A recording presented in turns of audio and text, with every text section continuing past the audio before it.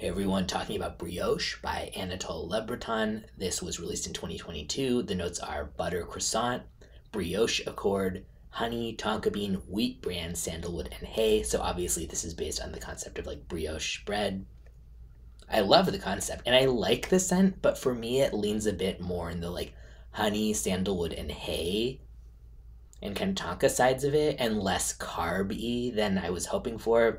For this kind of vibe, I prefer House of Glory golden corn cakes, which I could see that being too like almost sticky-ish for some. And I don't even like syrupy honey notes, so I don't know. That could come across as like kind of too bread gourmandy for some people, but to me, I like that a lot better because I get way more of like a carb type of bread note from it. I don't even think that I would necessarily guess that this was supposed to be bread like at all if I just smelled this and I didn't read it. But I do still like it. I do think it smells good. It's just more like I would recommend it more if you're interested in like a kind of, yeah, powdery, slightly powdery, like creamy sandalwood, hay, like kind of golden hay, and yeah, spread some honey over that. Add some tonka. I don't get like a ton of a buttery vibe, or I don't really get any croissant smell, but things can smell different to different people, so maybe you would.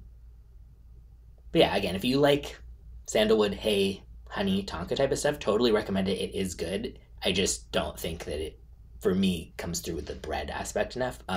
This was limited to only 180 bottles worldwide, so yeah, very limited release. Goes for 125 for a 50 ml, and I will link in the description where you can get a bottle or sample.